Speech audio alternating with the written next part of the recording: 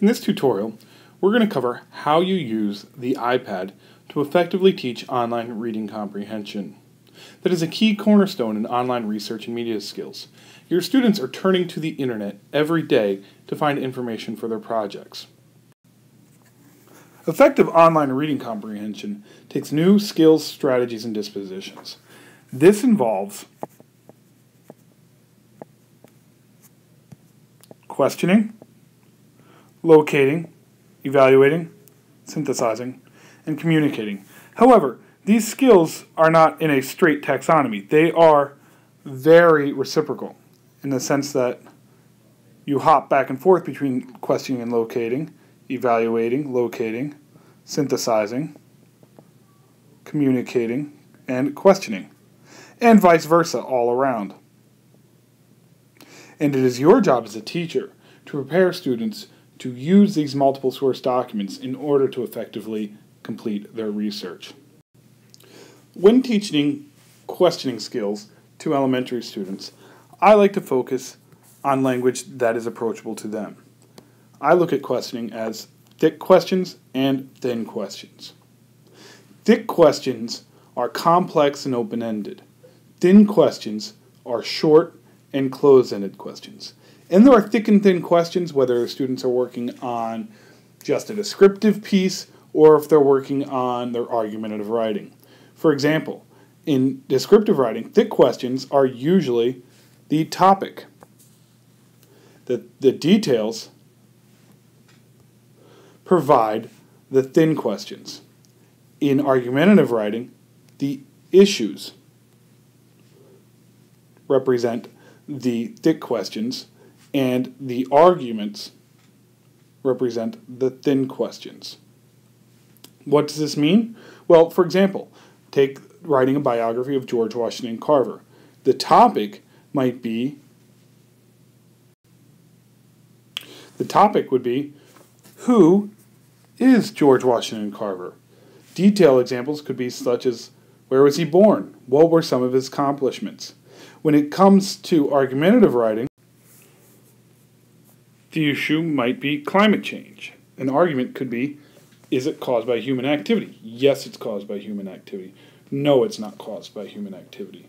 So you need to really model and teach to your students using the iPads, how do you ask thick and thin questions? How do you recognize when a question is thick? How do you recognize when a question is thin? So once you model thick and thin questions, the next step is to provide students with some guided practice. One method to do that using the iPad is to use concept maps or graphic organizers. There are many different apps that you can use to accomplish this, such as Explain Everything, EduCreations, Show Me, any of the whiteboard apps, or any of the specific mapping apps that are out there. They can even use their Google Drive and create a new document or a new drawing or even a new presentation. There are so many options. Remember, it's not the app that it's important. It's the skill that you're teaching. Basically, you as the teacher are the app for learning. So how does it work? Start by having students pick their shapes or build their graphic organizer.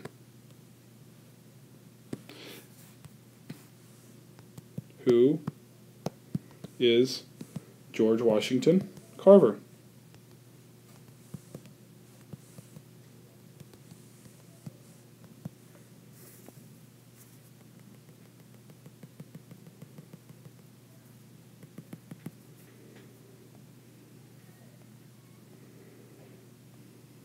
Then, from that thick question, they can develop a series of thin questions. For example, one might be, where is he from?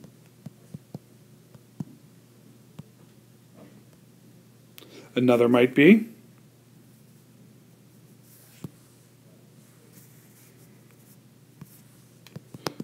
what did he accomplish?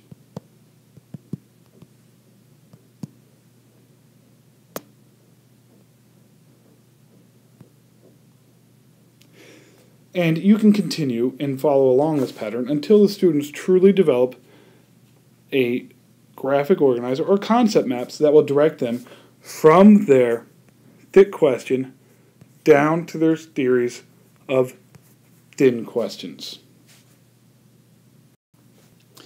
Teaching your students to locate information on the iPad is very important.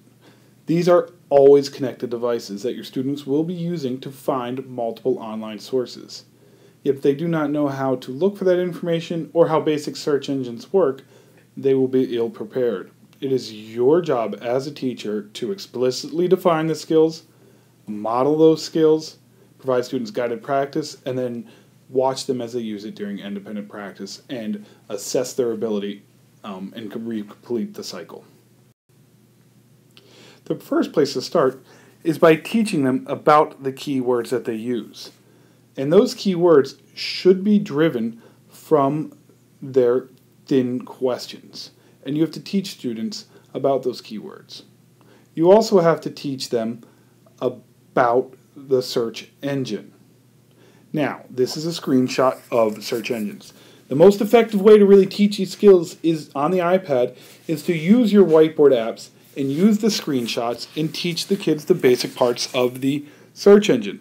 For instance, they will need to know things such as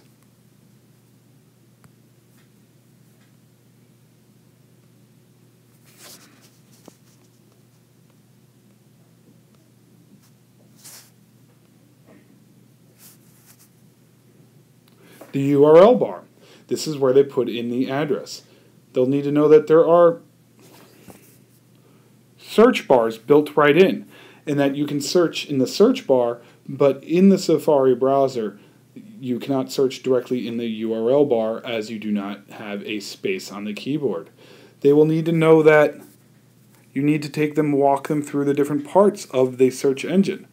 That Google now gives you what is called the one card, which provides some very basic results. They will need to know that up here you can get to many different search engines, and that you have to really teach them to read these search results step by step. So they'll want to know that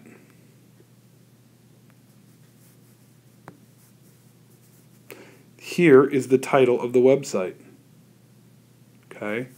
They'll need to really pay attention to reading the search results, the search description. You also want them to focus in on the URL description.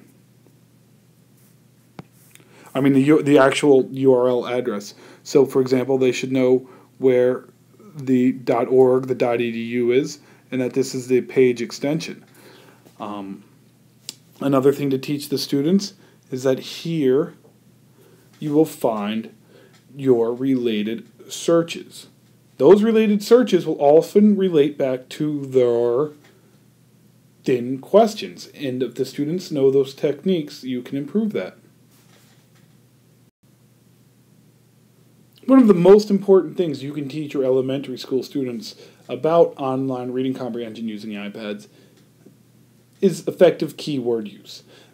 Good online readers know when their keywords are working, they know when they need to revise their keywords, and they know how to revise their keywords. A great way to teach students how to revise keywords is to have them either model or have the students complete an activity where they move from their thick question down to their thin questions. So if you put in just Carver, Washington, notice some of the results that you'd get. You get Wikipedia up front, biography.com. But then what happens if the kids were to say,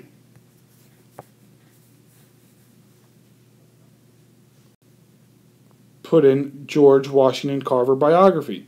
Notice that the search results are becoming more and more relevant. You're getting notable biographies, some YouTube movies, in the description.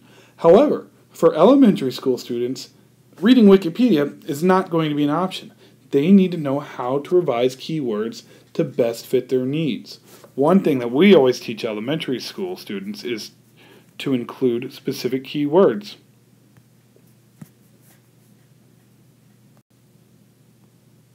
Just by changing your keyword searches to George Washington Carver for kids, notice that they're getting social studies for kids. Students are getting YouTube movies that other kids have made under 2 minutes. And so this will really help them focus their ideas. Finally, they can take it one last step further and revise the keywords to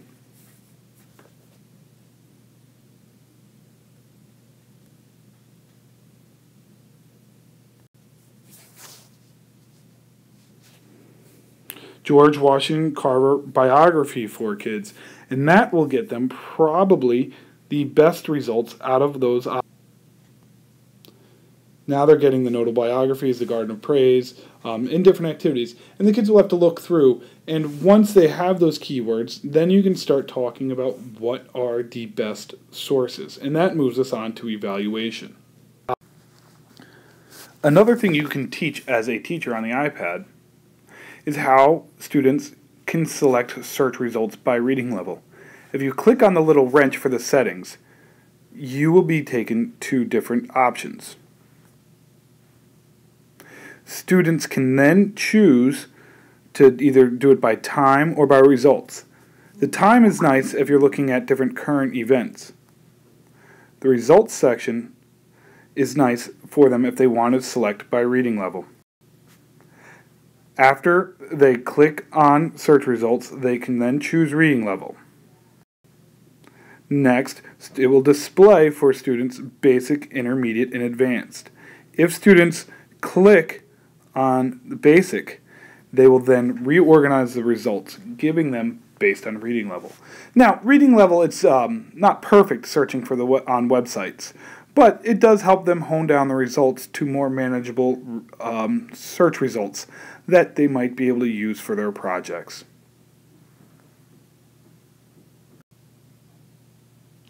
The next thing you have to teach your elementary school students who are using iPads for internet research is how to evaluate sources.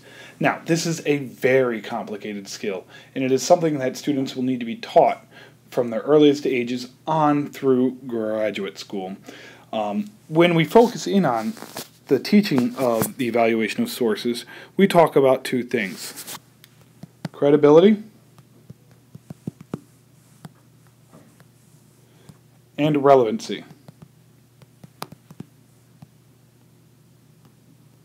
However, after working with students in elementary schools for so long, we find that that language is just not developmentally appropriate. We prefer to use words such as truthful and useful. Using this kind of language with your students as you evaluate sources will help them understand whether or not this is a website that they can do. How do you basically do this? Well, I would focus in on different think alouds. Something that you can try doing is think alouds with hoax websites, where you could talk about, wait a minute, could this be true? You could also look for markers of usefulness.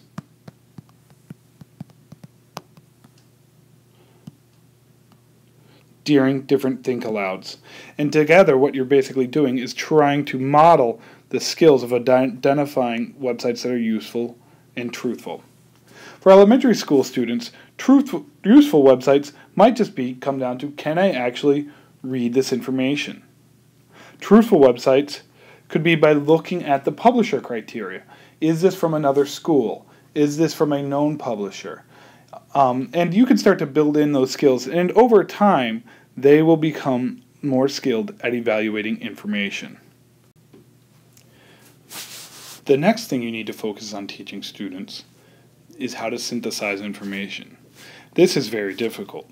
Students need to know how to take information from source A, take information from source B, combine it with C, which could be either their prior knowledge or opinions, and take those three things together.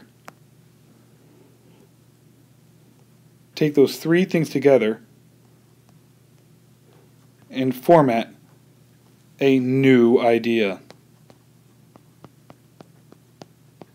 And that is very tricky for students to understand. Often, in the videos that I have seen, students look for just finding the one source with all their information, or they end up just using information from the last source they find. So, what is something that you can do? Well, there are some great apps to help students take notes.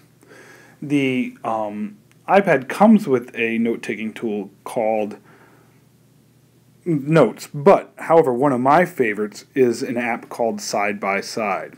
Here, with Side by Side, students can actually open up multiple sources. As you can see, the website addresses are different. Then, they can have a note-taking thing on the side. They can share those notes via email with the teacher or with the students within their groups. This allows students to look at multiple sources and multitask and take notes at the same time. It is a great tool for students to use. Students could also return to their original graphic organizer, their concept map, and begin to fill it in with your notes. You can have the students do this in Google Drive and share it with you that way, or you can have them upload it to Dropbox and share it that way. They could also finish it in EduCreations or Show Me, and send you that file. The last step in the recursive process of online reading comprehension is to have students communicate the information they have. And there are so many ways to do that on the iPad, it is hard to list that here. The point is that students understand their purpose,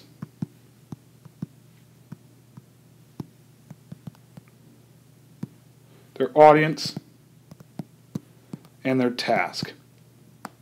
And these three choices will influence what kind of app they use to communicate the information. You, as a teacher, also have to design the task for students. So what you determine with these also will determine how they get the information to you. The important thing to think about is you want to be able to assess that information, so you could have them either upload it to Google Drive, Dropbox, or share their presentation with you at any point.